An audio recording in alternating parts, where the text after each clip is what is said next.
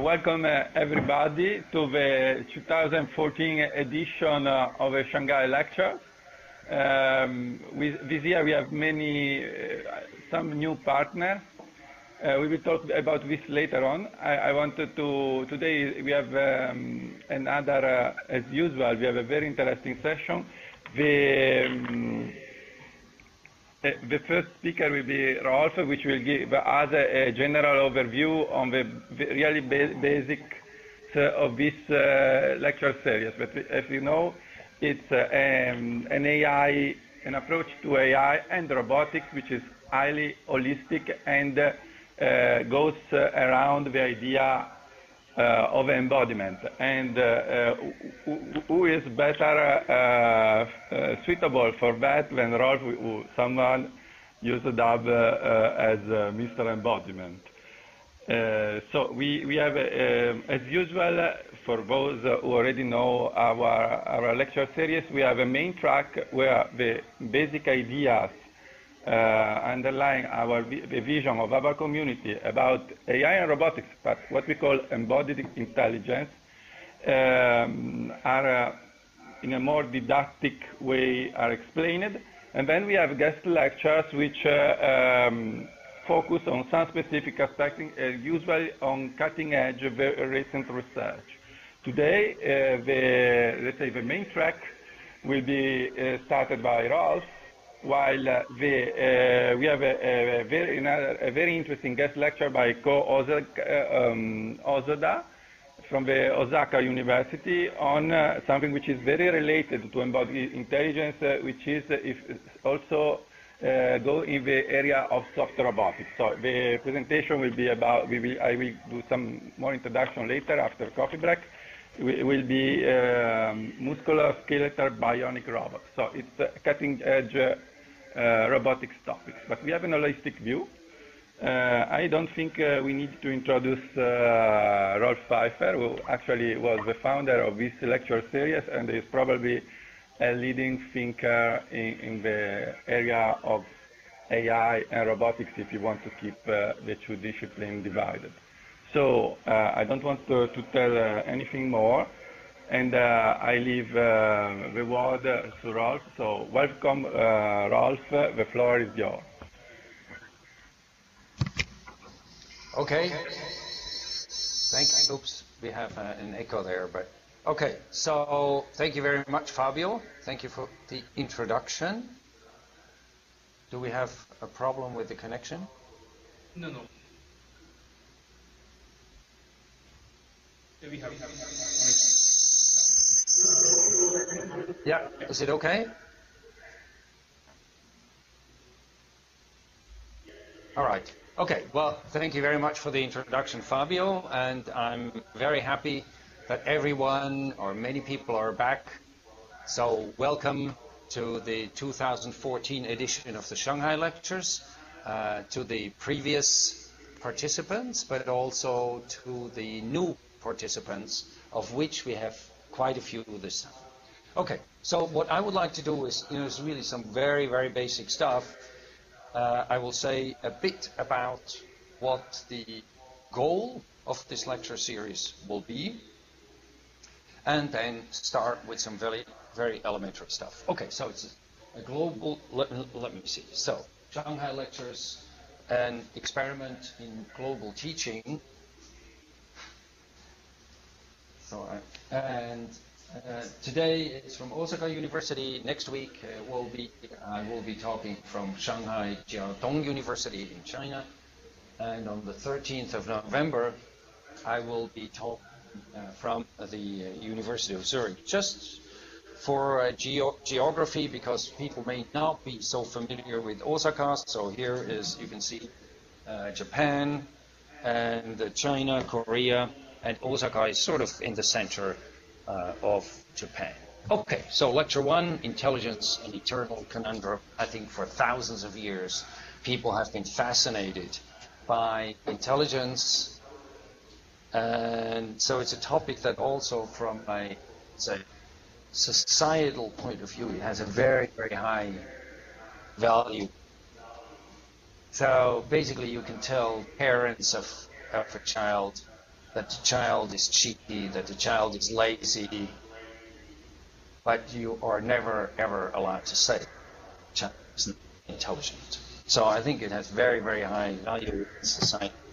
So what I would like to do now is, here are the goals of the entire lecture series. So what is intelligence, natural or artificial, conceptual, technical know-how, and one of the things that's also important is, like, if you open the media now, almost every day you find something about robotics, about intelligence, about artificial intelligence, and so you should be able at the end of the lecture series to have an informed opinion on what to think about media reports and things. And one of the really important things that we would like to show is that things can always be seen differently. You know, we have our prejudices. We think it has to be this way. It cannot be different. And we would like to show, yes, it can always be different. We will present new ways of thinking about ourselves and the world around us. And as Fabio mentioned in his introduction, the main theme, the main topic. But I want to today, I want to give a bit of a broader perspective. So let's start with informed opinion media reports. I just picked out randomly a few. I could have taken 100 others, but these seem to be nice. This is from the BBC website. It's on the left, you know, sex topic that many people are interested in, sex with robots, and very robots, will we be able to have marriage with robots in the future? And some people like David Levy in the UK thinks this will happen before too long, at least in this century. We'll see. Another, I think, big topic is these exoskeletons. This one is called Rewalk, and the goal is to help people with lower limb disabilities to walk again with crutches. Here it's, of course, in Japan. Everybody knows this, the Pepper robot developed by SoftBank, which is one of the largest telecommunications businesses. And the person you see here in the picture is Masayoshi Son, the richest person in Japan, the owner of SoftBank. And one of the reasons he wasn't actually, a month ago or 2 months ago, he was not the richest person, but because SoftBank, the company that he owns about 1/3 of the shares of Alibaba, and you know, when they went to the stock exchange, you know, the shares went up, and then actually he beat the richest person in Japan. Now he is the richest person. Developed this Pepper robot, which is made for social interaction, and it's supposed to be selling at $2,000, I think, starting next year. We'll see, you know, whether that can actually be maintained. Another issue that many people are interested in is, you know, our own intelligence. So this lecture series is not only about artificial intelligence, but about natural forms of intelligence. And this is also from the BBC website. Is exercise good for my brain? So I lift weights. Will I then be more intelligent if I lift weights? So it's a highly debated topic, but I think an interesting one. Another from this Robotics Trends newsletter, Abu Dhabi school hires robot teachers. So some robots will teach basic math. In Korea, they had an experiment with teachers, English language teachers, which then was stopped in 2013. But it should be interesting to see to what extent robots will replace teachers in the classroom in the future. And I think after the lecture series, I hope you will have a better idea on what to think of this. Here is a video predicts robots will wipe out human work. So will it be the case that in about 10 or 20 years' time, humans will be completely out of work because robots will perform all the tasks that need to be performed? It's also a debated topic. Here, I think a very interesting one for the near future, driverless cars. And by the way, driverless cars is not only Google, you know, many companies in Japan, but also this is from Volvo.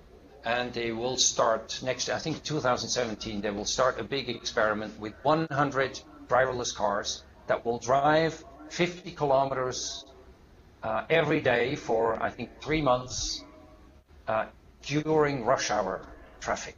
So this in the area of Gothenburg in Sweden. So Volvo, I think, is one of the leading contenders here in this area. So not only Google or Tesla or what have you, but also I think Daimler, Toyota, Honda, and so on. They all work on driverless cars. Here's another interesting topic that I got also from the BBC website. I mean, this is just a random collection of stuff. Is your toddler really smarter than a chimpanzee? So some people say, well, chimpanzees are intelligent, toddlers are but toddlers and little children, they're much more intelligent. What does that mean? What do we mean when you say more intelligent? I think it seems like an obvious question, but once you start thinking about it, how do you know? How can you sort of test, or how can you find out what that means, more intelligent, right? I mean, I often talk to journalists, and then I say, well, basically you're a journalist, you make movies, you make news reports, I build robots. It's more intelligent. It's not an obvious, there's no obvious answer to this question. Okay, well, I could go on for a long time talking about media reports, but I want to make you also a bit skeptical about what you see in the media reports. Okay, now, one of the important goals is that things can always be seen differently. And basically also would like to introduce these new ways of thinking about ourselves and the world around us, and this notion of embodied. And we have a textbook, a very nice textbook, of course very nice, titled How the Body Shapes the Way We Think. And I would recommend everyone to actually use this textbook, because we roughly follow the individual chapters of this book. There's a Chinese translation I see we have Chinese, of course, from Shanghai Jiaotong University, and we have also from Xi'an, I think, Chinese university participating. So this would be the Chinese version. By the way, the Chinese version is much cheaper than the English version. And we have a Japanese translation of the book, Shino no Genri, which was actually, in fact, edited or translated by Akio Ishiguro of Tohoku University and Ko Hozura here of Osaka University. And I'm very happy that Ko Hozura is actually sitting in this room and will be delivering the guest lecture today. Now, this textbook can be complemented by this book, Understanding Intelligence. Maybe you don't want to read the whole book. It has 700 pages, so but it's very heavy. It's about 2.5 or 3 kilograms. But I think a lot of basic material you will find in there. Okay, now this was just general introduction, and I would like to start with characterizing intelligence, thinking, and cognition. So what is it? Now you are expecting me to tell you what it is, but let's turn it around. You tell me what you think intelligence is, and I will try to write something here which is going to be challenged. Okay. Would anyone in the lecture hall venture what is intelligence? How can you characterize intelligence? What does it imply? Anyone?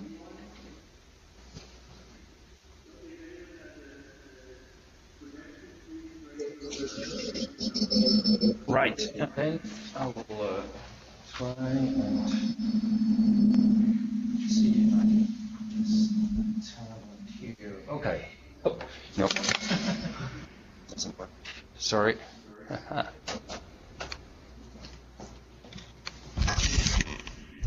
Okay. Yeah. Okay. Any suggestions? Okay, let me just make a suggestion myself. What about learning? It's very challenging here to write. What about learning? I think learning is a good one. A system that always does the same thing, irrespective of any changes in the environment, we would not consider very intelligent. Right. Okay, other suggestions?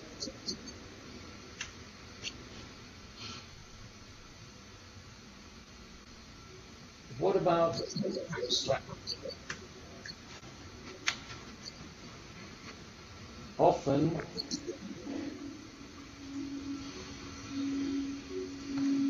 Often we think that the ability for making abstractions is the sign of systems. Okay? Any other suggestions?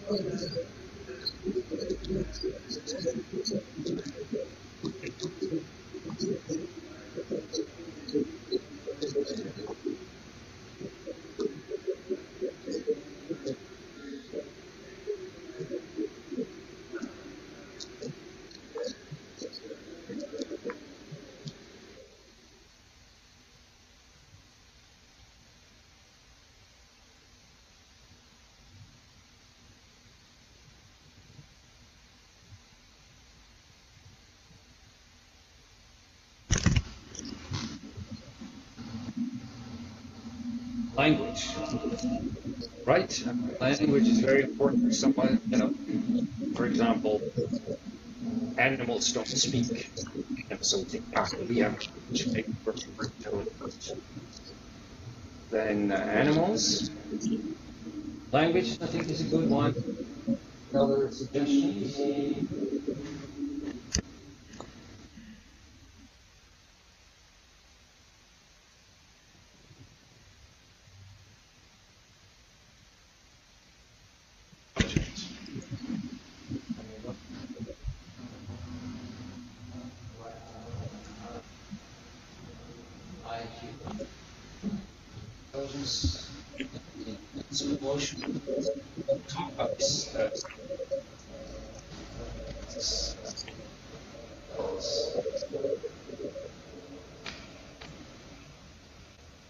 Suggestions?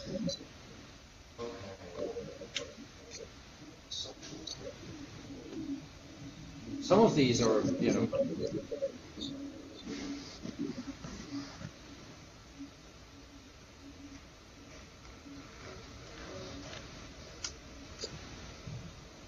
any others?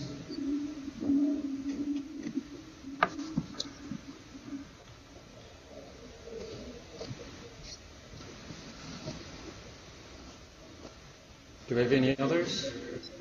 Say the ability for cooperation.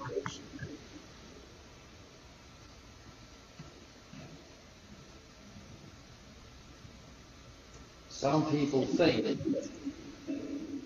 ability to predict is a sign of intelligence, to anticipate.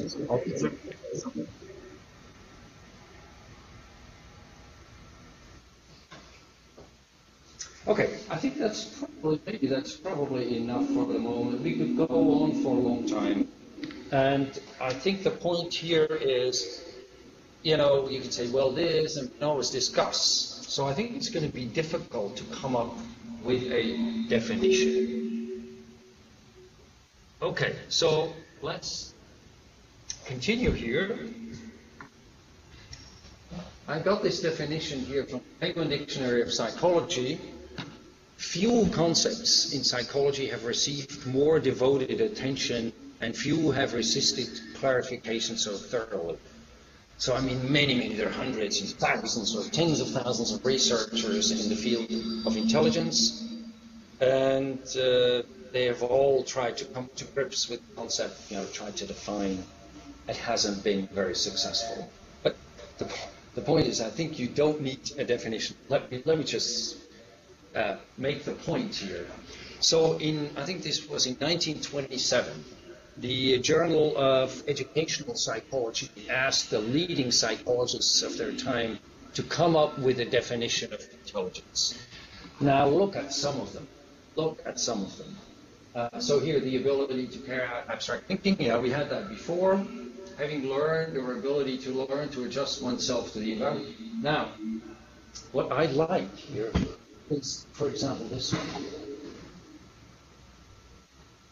I mean, in a definition, what is a relative situation in life? In a definition, I think this terms like that do not belong to this definition.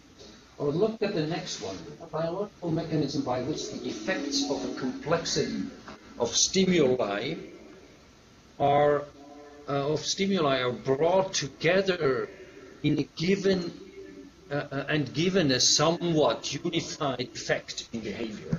You know, a somewhat unified effect in behavior and a complexity of stimuli, whatever that means, and whatever a somewhat, I mean, things like that do not belong into definitions. So what you can see here is that even, you know, sort of the best psychologists struggle with, giving definitions. So I don't think it's maybe not a very good idea to actually for a definition. There was a website with 70 definitions.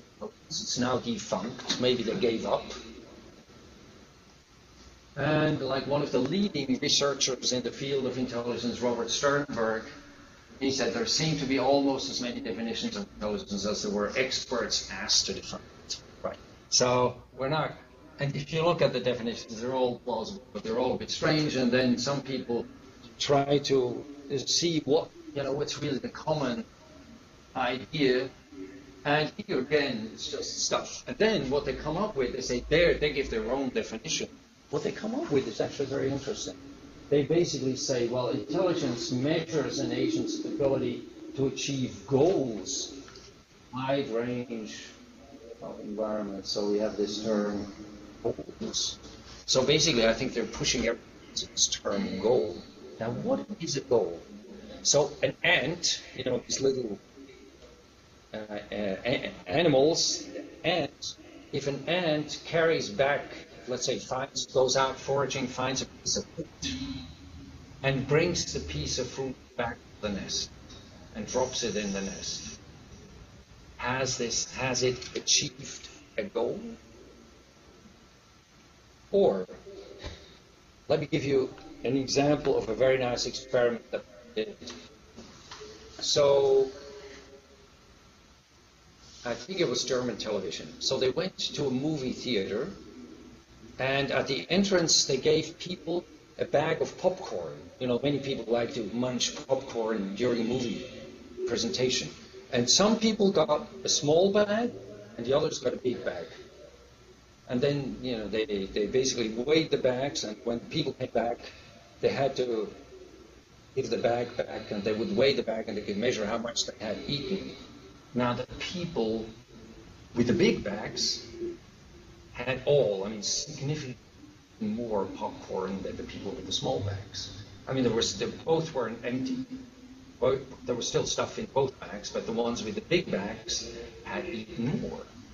Did they have the goal?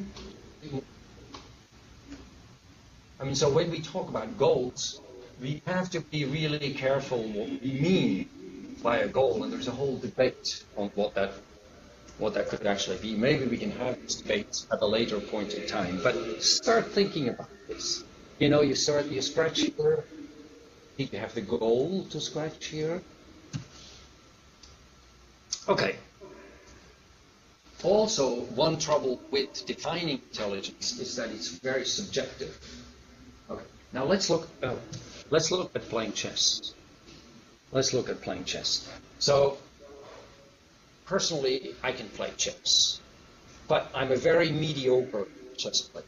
So, if you were to observe me playing chess, you wouldn't be very impressed by my level of intelligence. Right? However, if you now replace myself by a little baby girl, and the baby girl would make exactly the same moves as I did, so the behavior is exactly the same, you would be very impressed by the intelligence of this little girl, and if you replace it by a dog, and the dog would make the same moves as I did, then you would think the dog is a genius.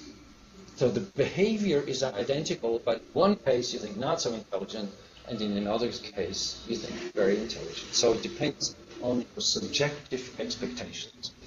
So we see, it's getting more and more difficult to actually agree. It's very hard to agree. Can you come up with necessary and sufficient conditions? I can tell you, no, we can't.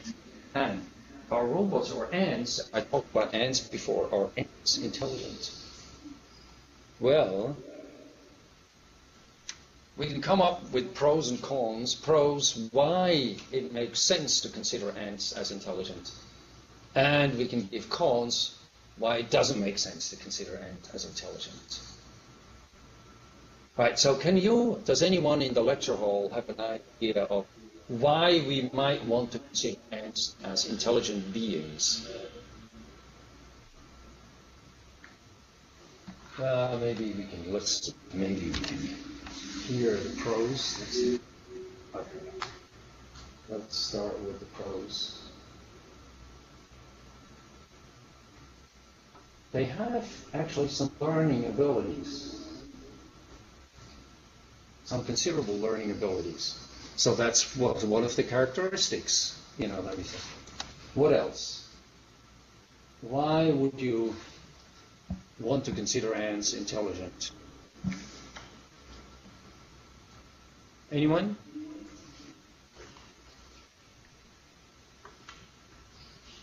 Okay, they have very sophisticated social organizations. We have. Okay. Yeah.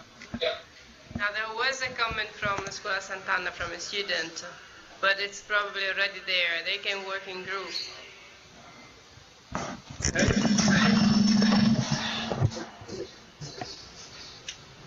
Okay. I say cooperation.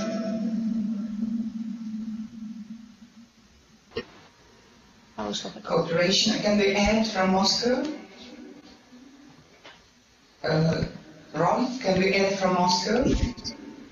Yeah, okay. Yeah, go ahead. Yes, language. Of course, they have their own language, but they don't have verbal language. Okay, so they have communication skills, some communication abilities. But language, lack of language, linguistic abilities. So that would be a con. No language. I mean, not in the sense that we have, right? Yep. So, no language.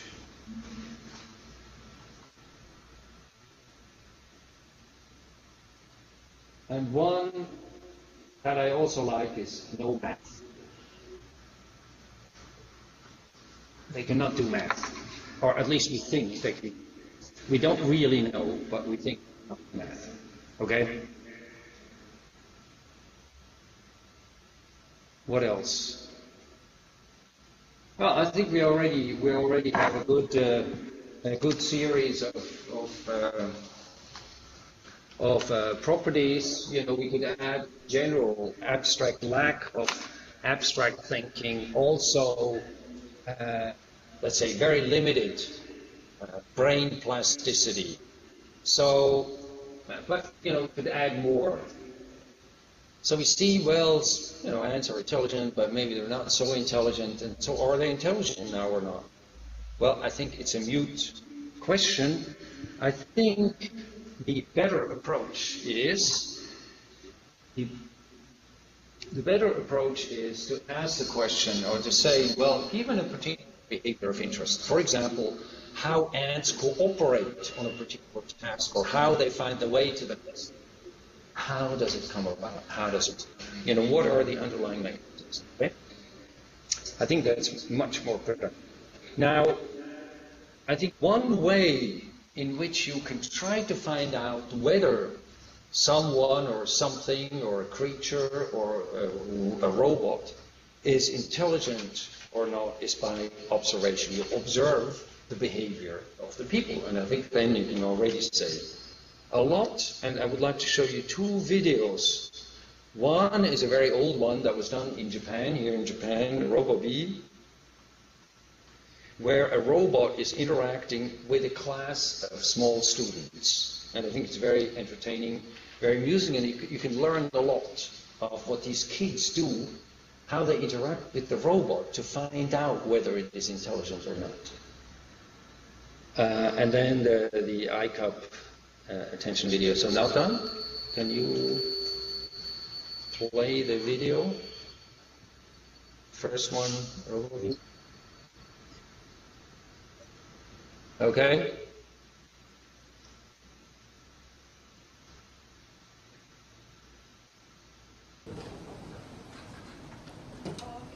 この研究所の石黒博さんたちがキャッツも大きなテーマです。人と友達になれるロボットを目指して開発されたRoboBee。この研究所の石黒博さんたちが研究を進めているものです。RoboBeeは言葉を交わしたり体に触れ合うことで人とコミュニケーションが取れるように設計されています。腕や腹など16箇所にある銀色のシートは感圧センサーです。人の皮膚に当たり触ると敏感に反応します。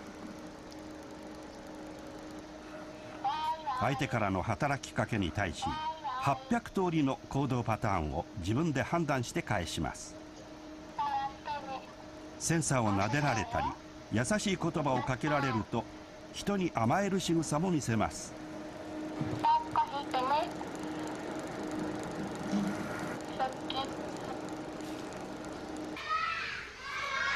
しかし実社会に出してみるとまだ課題が山積みであることが分かってきました。小学校でRoboBeeに英語を話させ海外からの転校生として子どもたちと友達になれるか観察しました。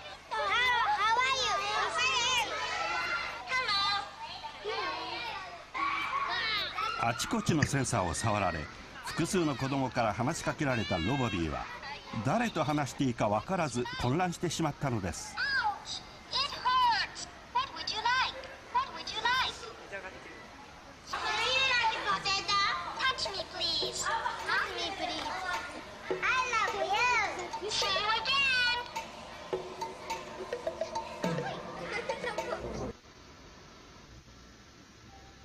So okay, so you can see that they're trying to interact with the robot, and I think one of the ideas is that they would like to find out to what extent this robot is actually intelligent.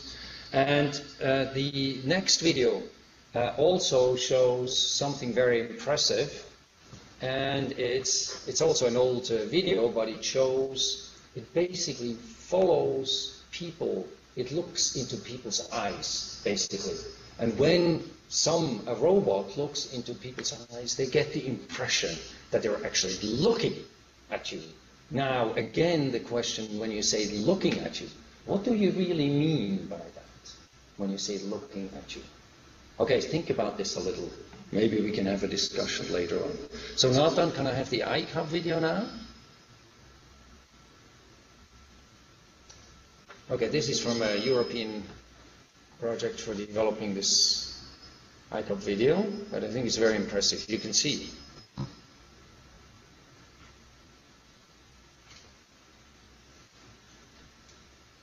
You think it's interested in what's going on, right?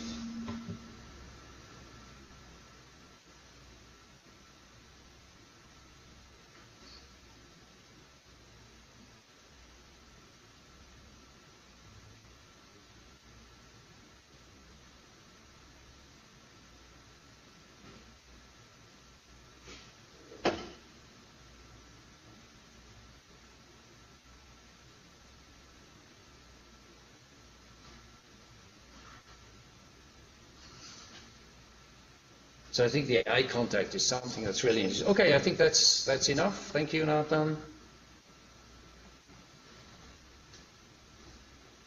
Okay, but again, when you interact with robots and you try to observe what they do, it's very subjective whether you consider that intelligent or not. Right? And so there is a famous mathematician that you all know, every basically student in the world knows Alan Turing. And he was fed up, when you discuss about ants, you say, well, are ants really intelligent? Well, I don't know, but they can do this. Yeah, but that's not really intelligent, kind of these sort of discussions. And he was tired of these kinds of discussions. And he said, why? And he was a real scientist. He said there should be an empirical test. You apply the test, and then you can say intelligent or not intelligent, right? That would be ideal. And he suggested a game, I think that many of you know, it's called the imitation game. So basically you have a judge, and then you have a wall, or in a different room, a person is sitting, or a computer is sitting there. And the judge, through asking questions, has to figure out whether at the other end there is a machine or a computer. And if it can't figure out, whether it's a machine or a computer, then you can say the computer, if basically the computer imitates the answers of a human being, so that the judge cannot tell the difference or cannot say, well, it's really a computer, then the computer has been successful at the imitation game. That's the Turing test. Now, Turing himself has a more sophisticated version. I don't have time to go into this. I think Fabio is going to tell me that my time will soon be up. So Turing has a more sophisticated version of this, so please read it. It's in the slides. They should be on the website. And then there are people like, John Searle, philosopher John Searle, who doesn't agree with the Turing test. And he has this experiment called the Chinese room experiment, thought experiment. And I don't have time to go into that, but he is arguing that you can do that purely mechanically, and the Turing test is just input-output behavior. You don't know whether the system actually understands anything. Again, question, what do we mean by understanding? These are all terms that we use all the time. But once you think about what do you mean by understanding, it's not so obvious what that actually means. Right, what does a teacher do? For example, I'm a teacher. What does a teacher do to figure out whether the students have understood? Well, he or she asks questions.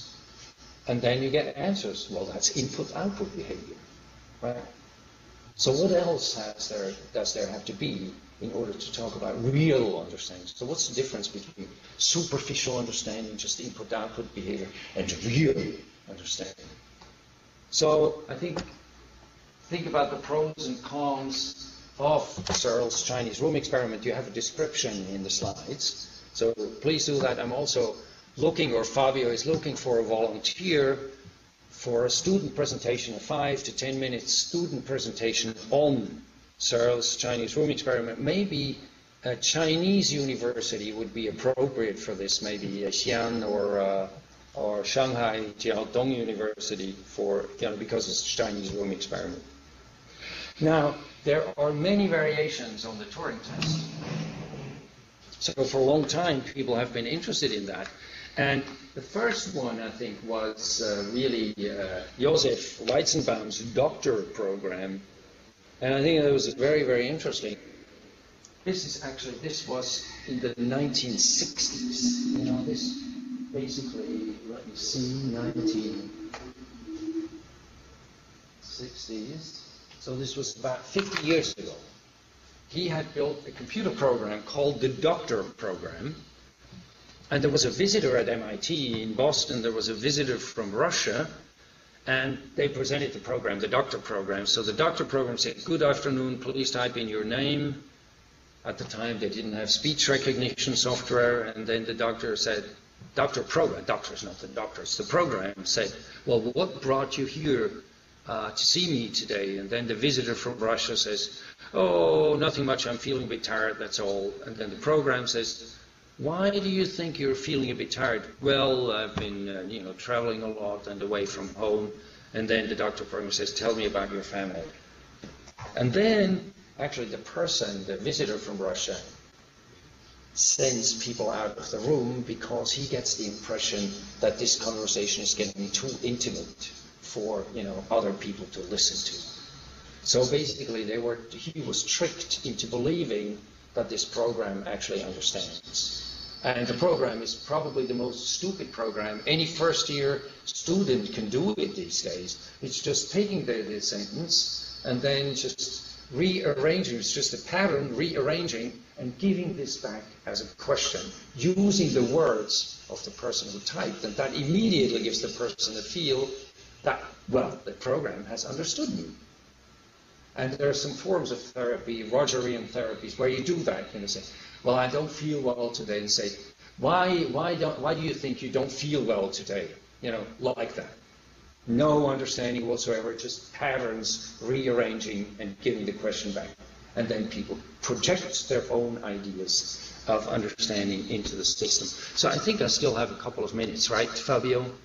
I think I still have a couple of minutes. Yes, you have about a quarter more, something more than a quarter of an hour. So you still have perfect. Thank you. Okay. So another, let's say, extension of this Turing test is what's called the total Turing test. Now, in the Turing version of the Turing test, it's only through language communication. So basically, the judge is sitting in one room, and in the other room, there's either a human being or a computer, and they don't see each other. They can only communicate through through a computer. Now, there is another version of the Turing test called the total Turing test. Let me see, TTT, where the TTT, total Turing test, where not only the language abilities are tested, but also the entire appearance, right? So, for example, I look at the audience here, so I look at this young gentleman here sitting in the front. How do I know this is not a machine?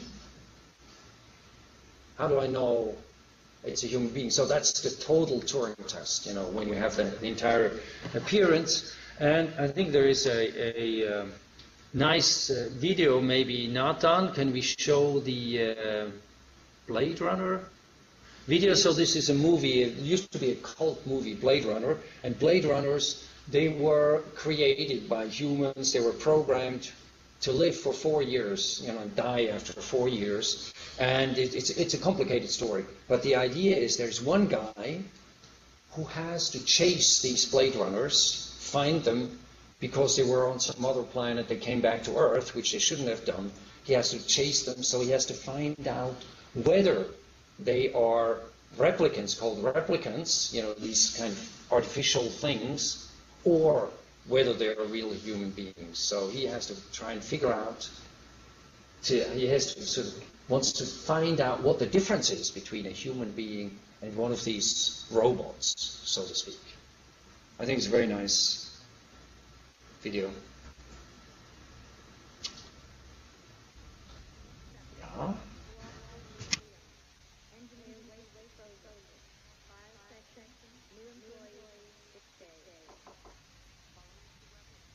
Come in.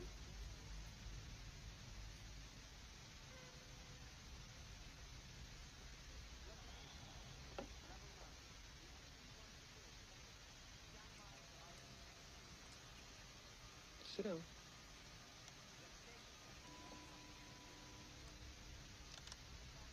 Care if I talk? I'm kind of nervous when I take tests. Just please don't move. I'm sorry. This is the total Turing test, right? I already had an IQ test this year. I don't think I've ever had one of these. Reaction time is a factor in this, so please pay attention. Now answer as quickly as you can. Sure. 1187 is from Tucson. That's the hotel. What? Where I live. Nice place? Yeah, sure, I guess. That part of the test? No, just warming you up, that's all. Not fancy or anything. You're in a desert, walking along in the sand when all of a sudden... Is this the test now? Yes, you're in a desert walking along in the sand when all of a sudden you look... What one? What? A desert. Doesn't make any difference what desert is completely hypothetical. But how come I'd be there? Maybe you're fed up. Maybe you want to be by yourself. Who knows? You look down and you see a tortoise, Leon. It's crawling towards you. Tortoise? What's that? You know what a turtle is? Of course.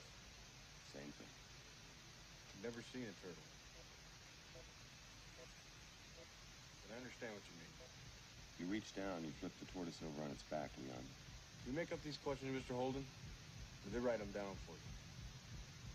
The tortoise lays on its back, its belly baking in the hot sun, beating its legs, trying to turn itself over, but it can't.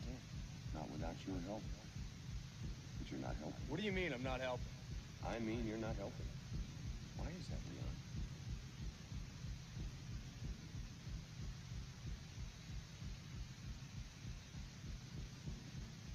They're just questions, Leon. In answer to your query, they're written down for me. It's a test designed to provoke an emotional response. Shall we continue? Describe in single words only the good things that come into your mind. About your mother? Your mother? Let me tell you about my mother.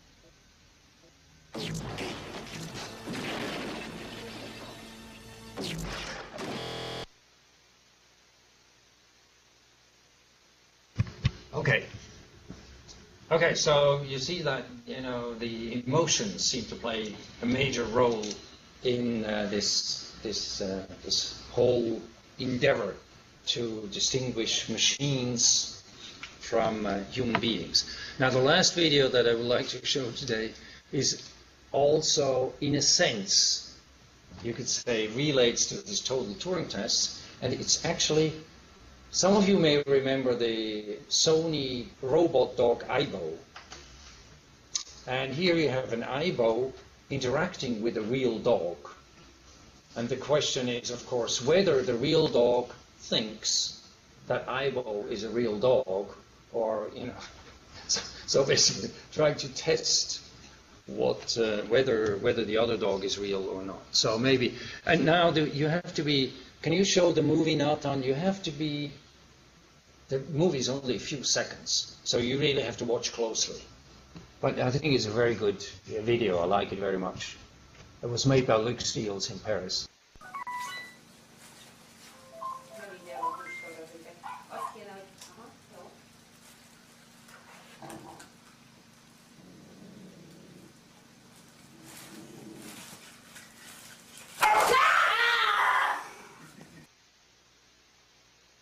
Okay, that's it. Thank you. All right, so much about the total Turing test. Okay, now, one of the things that we would like to be able to do is actually to measure intelligence. Now, how do you measure intelligence? That's another way, you say, well, just measure it and you get a number, and then you can say, okay, get 100 or 150 or whatever, and then the 150 is more intelligent than the 100, and so on, right? And you measure that. We all know that, of course. IQ, intelligence quotient. And here I have an item from an intelligence test. Now, would anyone like to venture an answer for example, I don't know, from Shanghai, maybe?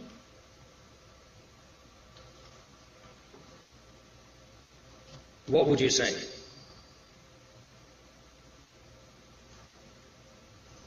What would be the answer?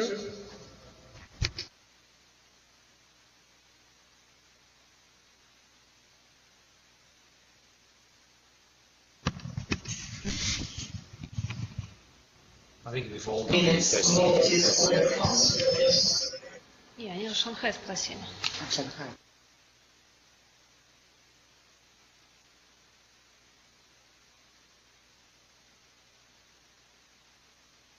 Any suggestions? Can we? Maybe Nathan? yes. Yes. Is it Maltese cross? The cross of Maltese border? Is it can you hear me? It Yes, looks like the cross of the Malta or the Maltese border. It looks exactly 8-point cross of Maltese border, the Knights of Maltese border. Looks exactly.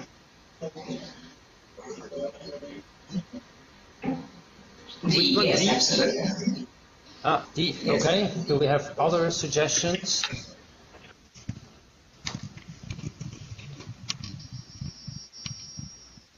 Here, Osaka. Yeah.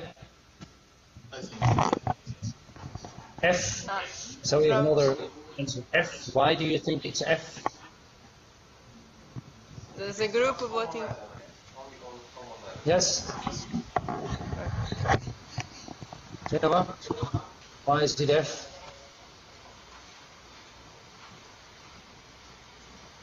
It's the common elements. Can you hear? There is an answer. It takes the common elements between the first two. The third is the common elements in the first two. Common elements. Okay. We have a candidate here. The solution is F. Yeah. And why? Why? Because it's half difficult to explain. Because it's the common the third column is the common sign between the first two columns. Exactly. Yeah. But it's, I think this one is relatively, it's not always entirely obvious. Okay. So I think we can all do this. Now, and I think we're all familiar with these intelligence tests, and we're wondering what they really measure. And I don't have time to go into all this, but there are many, I think, very interesting issues that have been discussed in the literature. And I would, we have some, I think we have some papers on the website. And please, have a look at them. I would just like to mention a few. One is the IQ in the genes, or is it acquired during ontogenetic development? As you interact when you're born, you grow up to become an adult. This is called ontogenetic development. This is the famous nature-nurture debate. Is it by birth? Some people just lucky with a high IQ. Can you learn? And then, the next question is the IQ trained? Can you, through practice, actually improve your IQ? No, if you cannot, if it's basically just by nature, if it's just nature, then you're either lucky or not. But maybe you can actually improve it through training. I think it's an interesting question. Are there cultural differences? Or let's say Asian people, do they have higher IQs than Caucasians in Europe and the United States? Or people in Africa? Also politically very sensitive issues. You have to be very careful what you say. Another issue which personally interests me very much, what about professional success? Why are some people with high IQ professionally successful, but others are not? What about emotional intelligence? How does emotional intelligence relate to IQ? What about relation to brain processes? Does IQ relate to brain processing? In what ways? And then, one of the points is, of course, IQ is one number. Just one number. Now, human beings, to characterize a human being with one number, a human being is such a complex thing, and as we go on, we'll get a feel of the complexity of human beings. And just taking one number, seems kind of silly, right? And so now people have developed tests for many different kinds of abilities, but just taking one number, maybe not such a good idea. And then there is an interesting phenomenon that globally speaking, IQ has been steadily increasing. Now it's reaching a bit of a plateau, but it's been increasing. Why so? Why has the IQ speculated about that? Yes. Okay. I mean, I just wanted to raise this, maybe in the presentation also about IQ, whether it's a good measure of human intelligence. Or, okay. Let's now go to artificial intelligence, which is, the main topic, or one of the main topics of this lecture series. In artificial intelligence, we have 3 goals. First one is understanding biological systems, and there we don't care whether it's animals or ants, and we just say we have a behavior, we find it interesting. How does it come about? Then we want to make abstractions. Find principles that not only hold for biological systems, but also for artificial systems. And then, of course, we want to build applications. And here we have a nice selection. We have Pepper, the social interaction robot. We have bionic legs. We have autonomous driving. We have cleaning robots. And we have manufacturing robots. Now, the methodology that we use in artificial intelligence is called the synthetic methodology. So the idea is, the slogan is understanding by building. So we have a phenomenon that we're interested in, like recognizing a face in a crowd, how ants find their way back to the nest, how humans walk, how we drink. And then we build a system that mimics these properties. And by doing that, we can learn a lot about how the biological system functions. And because we're interested in embodiment, anything having a body, we use robots. Typically robots, as our tools, or simulations, realistic simulations of these robots. And the point is, we do not want to copy nature. We want to make abstractions. We want to understand the principles so that we can then apply the principles and make it even, perhaps even better than nature as engineers. Okay, let me skip this slide, and we will see many, many examples of the synthetic methodology as we go on. Okay, now here is a point that I alluded to very briefly, and it's IQ and professional success. So there is this club called the Mensa Club, and if you have a high IQ, I think it's on the order of 140 or more, you can become a member of the Mensa Club. And now the question is, why is it?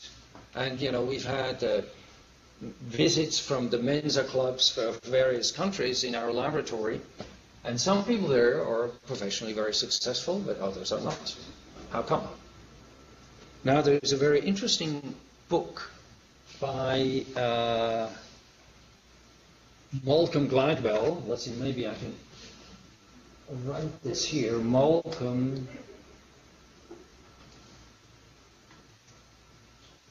Gladwell. It's not very neatly written, but Malcolm Gladwell, and he wrote this book, The Outliers, The Story of Success. So he started exactly with this question: why are some people successful? Why are others not successful, even though both have a very high IQ? And start thinking about it. I can really recommend this book. It's very easy reading. It's very entertaining reading. You can read it in one weekend. And I think it's very profound. So please start thinking about this, and maybe we can also have, maybe Fabio, you can organize that. We can have a student presentation next week, and then I would yeah, I think that would be very nice if we could have that. So the assignments, let's say, from my point of view, would be read chapters 1 and 2 of How the Body Shapes the Way We Think. There's some additional reading materials on the website. And then the next lecture will be Cognition and Computation, Successes and Failures, and why we actually need an embodied approach. So I would say this is it for the very general introduction. Next time we're going to dig deeper into the phenomenon of intelligence, and we'll give you the reasons why embodiment is really at the core of any intelligent behavior. So thank you very much for your attention. So maybe, okay.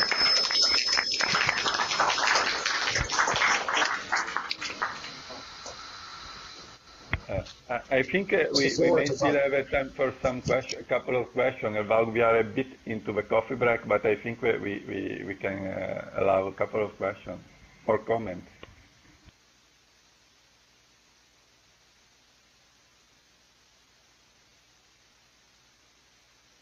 Can I ask a question, Rolf? Hello? Yes. Go ahead.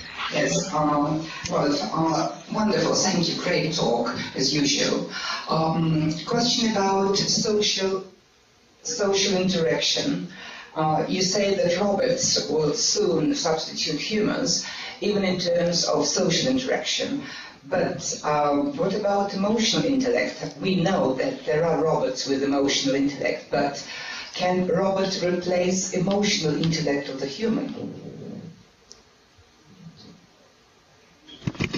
Can robots replace the emotional intelligence of the humans?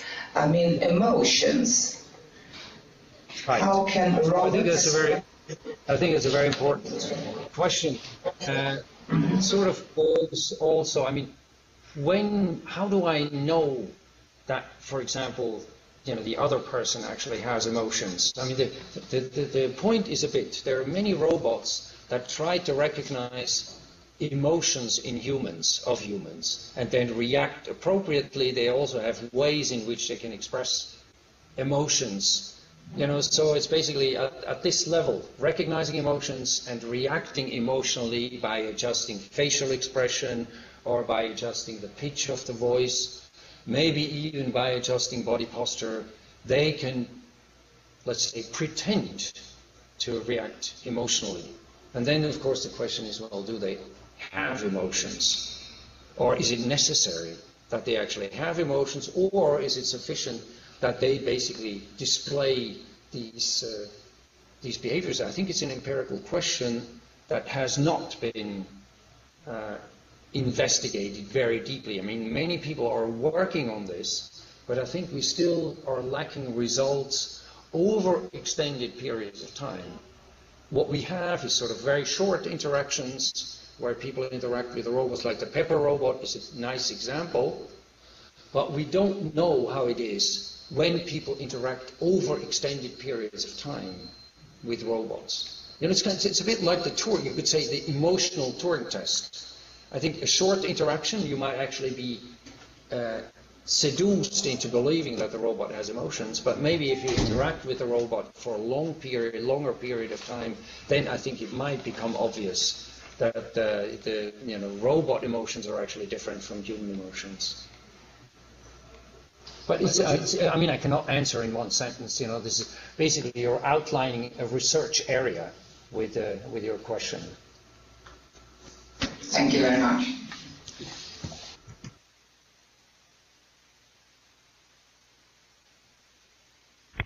Okay, if nobody has further questions, I would ask you for. I have a very probably a big one, but maybe you can try a short question. You know that this summer there was some excitation in the press about the fact that the program was able to pass the Turing test, disguising as a 13-year-old boy. Could you shortly comment on that? Passing the Turing test. I mean, it's I vaguely remember that there was something in the media. Yeah, it was like, what was it, a 13? Did you say a 13? What was what was the computer imitating a 13? Yeah. In fact, it was actually was during the Loebner Prize edition of this year, and so actually a majority of the review, let's say, of the people interacting in the committee, interacting with this program, actually believed that this program was a 13-year-old boy. So important media like The Guardian or The Independent and actually around the world reported that, AI has really reached its objective because a program was able to pass the Turing test.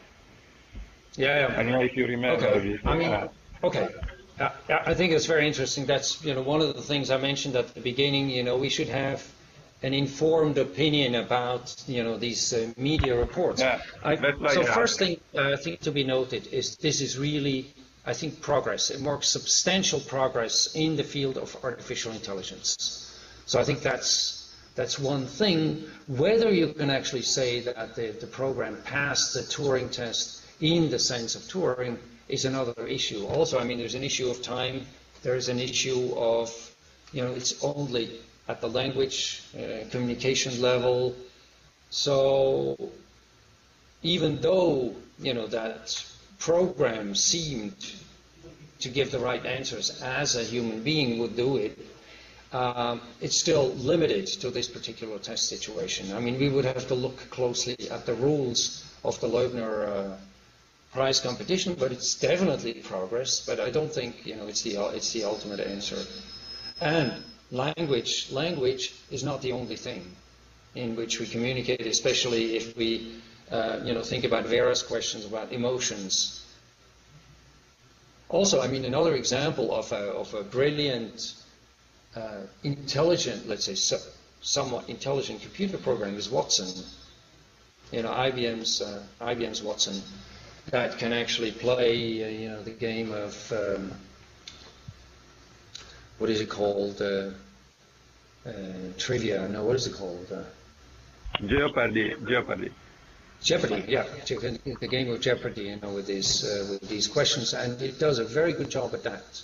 So I think there is definite progress. Whether you would say, well, that's passing the Turing test or not, I think that's a bit of a question. It's definitely not passing the total Turing test. Okay, if there are not further questions, I think we can thank Rolf, and then we can join again at, let's say, 10:15 as scheduled, so 5 minutes from now. Or okay, let's say 10:20, 10 minutes from now after coffee break, and the next speaker will be Ko Ozoda, which will, I will talk about that after the coffee break. See you later. Okay, thanks very much. Okay, bye. So, before saying goodbye, I think someone who may have guessed why we have a Berlin person at this table, and so maybe if Verena wants to say something. Why are you here, Verena? Why I'm here? Actually, I can make some advertisement for the conference which is going on here. So that's the Epigenetic Robotics Conference, and on development on learning. So if you want to find out more about how to design algorithms and models, how robots can develop and learn as children do, so please have a look at the Epigenetic Robotics, EpiRob website, and that's why I'm here today. So normally I'm in Berlin, and I also want to greet my students in Berlin. Hello, everybody, and going back now to the conference. Bye-bye. Okay, thank you for coming. Okay, I think that I don't know if Rolf wants to say some final word or. Okay, so we can finish here and I don't really want to say a lot of final stuff, but I would like to congratulate Verena, who has just been appointed, I think, associate professor at the Humboldt, is it Humboldt University in Berlin?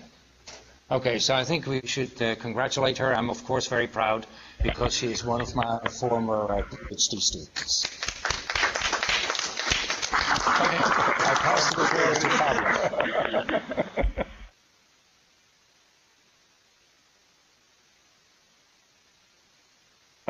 I think that we can, for today, we can finish here. Next lecture will be same time,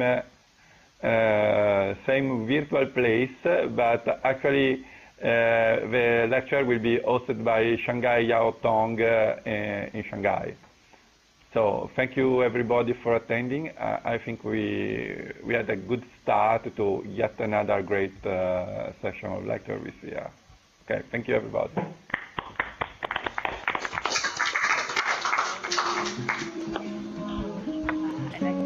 Very nice. You should be very